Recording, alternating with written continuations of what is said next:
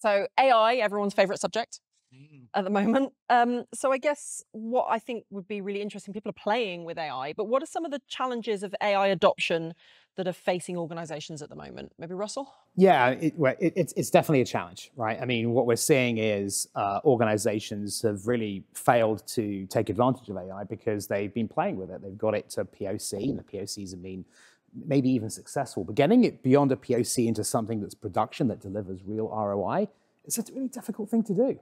AI is easy to test and difficult to get into production. So I think we're really entering this new era of enterprise AI where people are going to be really thinking about what do I want to get out of this and building to that rather than just starting on the path of AI with no clear end game in mind. You mean actually solving a problem? Listen, solving a business problem obviously is the most obvious, but I think we've also seen a lot of organizations focus on just kind of throwing some folks into AI, like a special projects team. Hey, go work this out, have a play, see if you can find a way to do something useful with AI.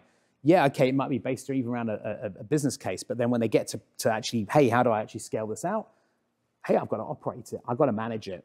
Does it actually save me money? Is there an ROI attached? All the things that are typical in kind of an enterprise IT space are things that we have to apply to AI.